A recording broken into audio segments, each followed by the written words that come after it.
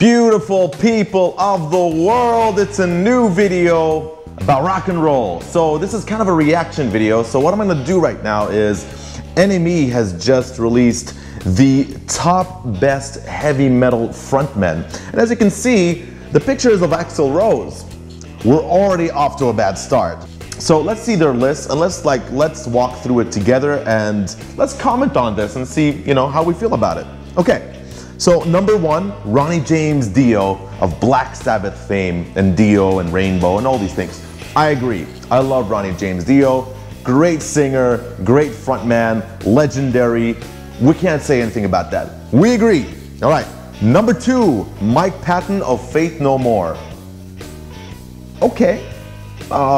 Sure, but I don't know. I mean, I don't know if I would put him as the number 2 frontman of heavy metal. I don't know if I would do that. I mean, he's cool and I like Faith No More, but I wouldn't say number 2 frontman. Okay, cool, fine, all right. Number 3, Bruce Dickinson.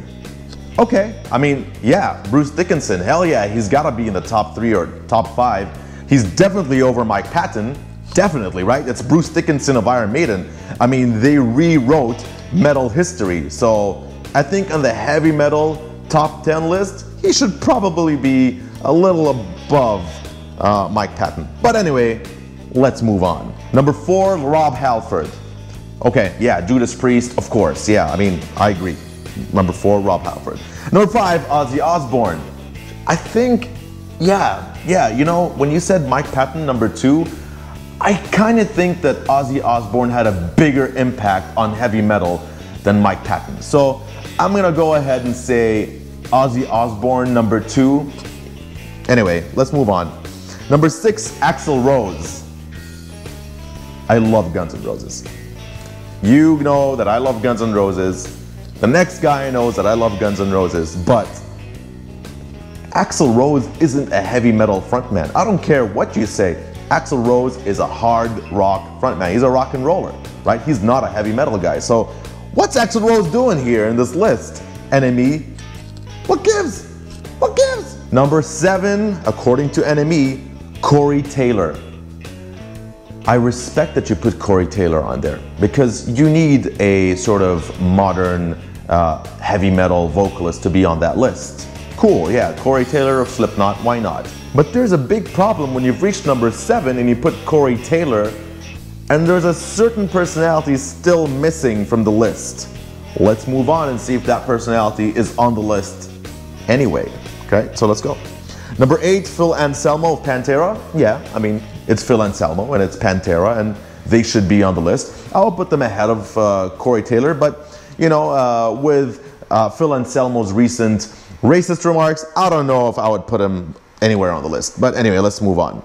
Number 9, here's a personality. It's made number 9, it's James Hetfield. He's at number 9. Really? Really? Axl Rose and Corey Taylor came before James Hetfield? Really? No. Number 10, Alice Cooper. Right, okay, so, I mean, NME, we need to talk. Obviously, heavy metal is not your strongest suit, so we're not gonna judge you harshly.